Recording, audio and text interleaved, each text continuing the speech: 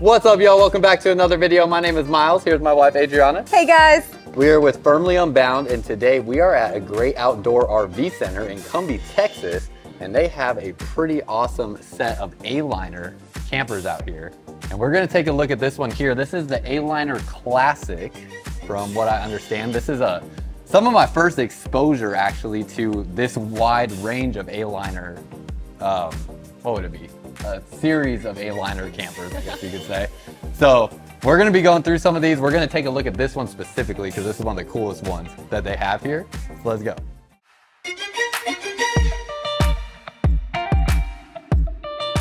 Are you bilingual or speak Spanish? Well, we have video RV tours for you as well. My wife, father-in-law, and I have been hard at work to put together RV tours in Spanish for yourself or family members that may find those easier to watch and listen to. So go check those out. There are links down below in the description of this page, or you can go to www.firmlyunbound.com. All right, y'all, so we are inside the building here at a great outdoor RV, taking a look at this Aliner. Again, this is a Aliner Classic. So obviously you can tell by the name Aliner that these pop up into what would be like an A shape there. Pretty cool, huh, babe? Reminds me of a tent. Yeah, exactly. It's like a tent on wheels, except what's really unique about these is because these compare, or, you know, it'd be similar to a pop-up camper, and they are a pop-up camper in a sense because they do collapse down like this here so that they can fit inside of your garage. If you have a residential garage, whether you're at a home or an apartment, anything like that, it will collapse down and you can fit it into that space there. And it will pop up like this to give you standing room inside. And then it has a hard side on most of your campers that they make. So instead of having that mesh material, that's actual fiberglass there. So that's gonna be a much more rugged construction, will definitely last a lot longer. And then you don't have to worry so much about the moisture issues that you have with pop-up campers, where that moisture, if it doesn't dry out on that canvas material, can cause a lot of mold and mildew to happen over time. In addition to that, they have multiple different options. So this has more of an off-road package on it. So you can see, first of all, it has this all-terrain tire on here. So you have this all-terrain tire. It has also like this enclosed space underneath here that is metal. So if you were to have any sort of blowout or anything like that, you do have a much better grade of protection there. But they have different packages. So this one has that kind of package on there. Then we come over to this one here, and you can see this one does not have that all-terrain tire. It also is a little bit lower to the ground because this one is lifted. So it's probably on a pitched axle underneath, I would imagine. We'll take a look at that real quick. Yeah, yep, you're on a pitched axle down underneath there. So that is also going to make it so that you have that higher ground clearance as well. And then I totally forgot, we'll put the specs on the screen real quick. Babe, don't let me forget to put the specs on the screen at this point of the video. Got it. So we'll put the specs on the screen so you can see the specs, because I don't know like what even the water tank capacities are on this off the top of my head. So we'll have to look at that on the screen. But I do know we have the weight right here. So your dry weight on this, so unloaded, is under 2,000 pounds. Going to be towable by a lot of SUVs, a lot of small trucks, things like that. And then your tongue weight on here, which is the weight on the hitch right there, is only 172 pounds. So that's pretty much everything for just your kind of outline of the outside here. Let's go ahead and hop inside. Also want to point out nice tinted windows all along the outside here. Ooh, we got a bamboo color going on. I know you're gonna love these colors with the sofa color and the floor color. Is this table movable? Yeah, Yep, okay. freestanding table, so you can move that around. Nice. You're gonna have a bench spot there. Again, this spot pops up, so you have all that head clearance. Now, There is so much more space in here than I thought from looking at the outside. oh yeah, it's very spacious. So if I sit down here, first of all, tall ceiling height. I mean, you could be over 7 feet and still stand in this. I mean, we can just look at how big you Yeah. look in here. So 6'2", you can see all the room I have to stand around. Doesn't feel confined at all. Only thing that is a little weird, countertop heights are very low. So you can see they're like closer to my knee than they are my hips. And that is going to be because this all has to collapse down below this level. So they have these pretty low. That's so you can keep the clearance to get it into your garage or anything like that. Huge windows here on this side. So really big window there, gonna let in a lot of natural light. Plus you have the curtains here to block that off when I needed. love how they made the window go all the way up to the peak. Yeah, they it's like a custom designed window to fit into that space there. So really neat. This here is going to be another bench that extends out like so, and then this will make into a bed as well. And real quick, I want to take a second to let y'all know some changes that have happened with us. So if you didn't know, I am no longer associated with one dealership.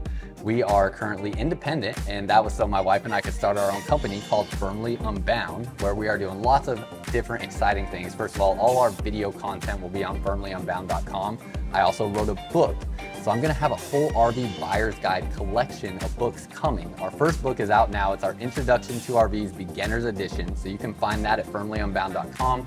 Links are also down below in the description of the video. If you don't know what the difference between a pop-up camper and a fifth wheel are, or what a class A, B, and C motorhome are, how gray tanks work on an RV, black tank works on an RV, electrical systems in an RV, all these different kinds of things. I walk through all of that. I break down all the differences and all the types of RVs, why you might consider one over the other, and then I answer all of my most frequently asked questions that I got being a salesperson for 3.5 years and working in the RV industry for as long as I did.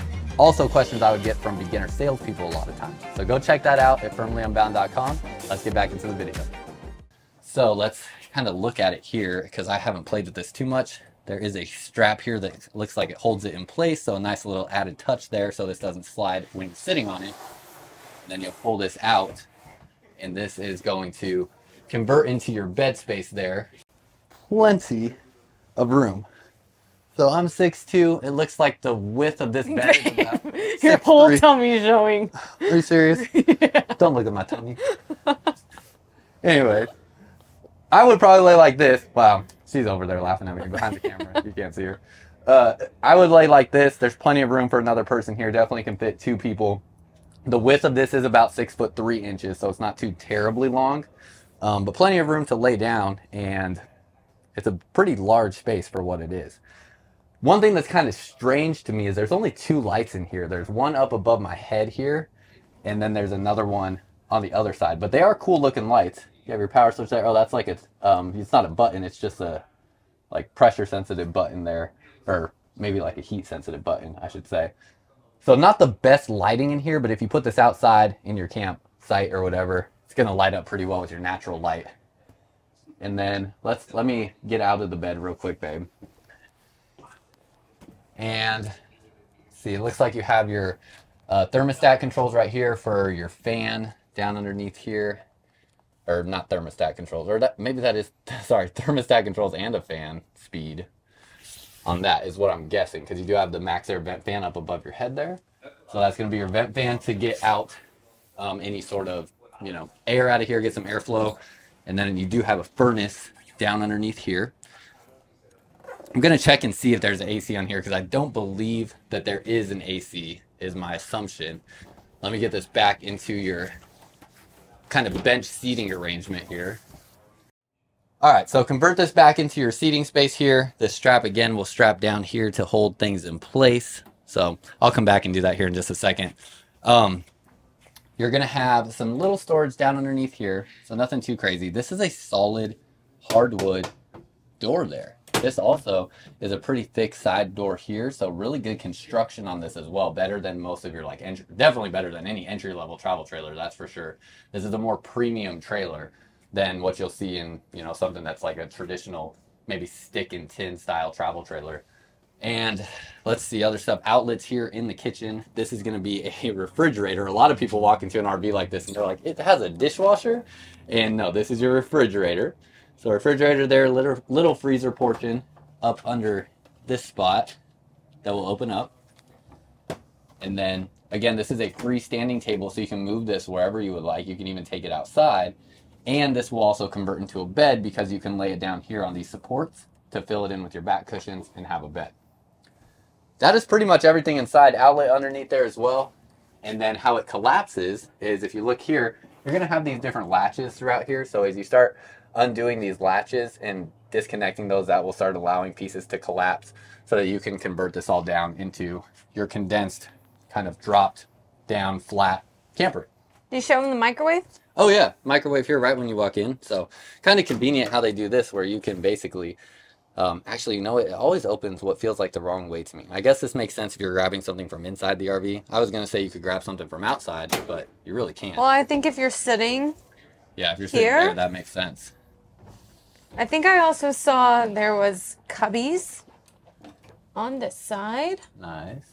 Good spacing. See this big storage down underneath here? And big storage. Oh yeah, that's a good size storage space in there. Cool. Really love that it has solid hardwood cabinet doors. That's pretty much everything on the inside. It's nothing too crazy or anything like that. And then as we come around, we'll kind of look around the outside real quick, where you'll have more storage here, plus your outside 2-burner stove. And then just love the more rugged look with some of the aspects on here. You have your 2 stabilizers on the back, 2 stabilizers on the front. Those are going to be manual stabilizers. So best way to do that is to get a drill with a bit that would fit over the top of that. And you can just use a drill to shoot that down really quick. Nice rock guard on the back and on the front. So that gives it a really nice aggressive look on it as well. And then as we come around to the back side over here, we got it kind of close to the wall, but you can see here, you have the different strut systems there to help assist getting things up and down to collapse this. You have your latches to hold it closed. Spare tire on the back with the all-terrain tire on that. It looks like this blue on the tires is water painted. It's really cool. Yeah, I'm like, is it supposed to be blue or is it going to wash off? I'm like, I almost feel like it's going to wash off, but I don't know. They're all over the tires. I know. I feel like it's going to wash off though. Like it's supposed to be white, but I don't know. I could be wrong. If y'all know in the comments, let us know, because I'm not sure. I don't know. Freshwater connection back here. You're also going to have your tank fill right here as well. So you can put your fresh water in there and fill your water tank. And then coming back through here, you have your power cord. You have an outdoor shower, so hot and cold water there. And then a spot to plug in a solar panel over here. Looks like you're going to have 2 20-pound propane bottles there, spot for your battery. And then this is everything on the front end.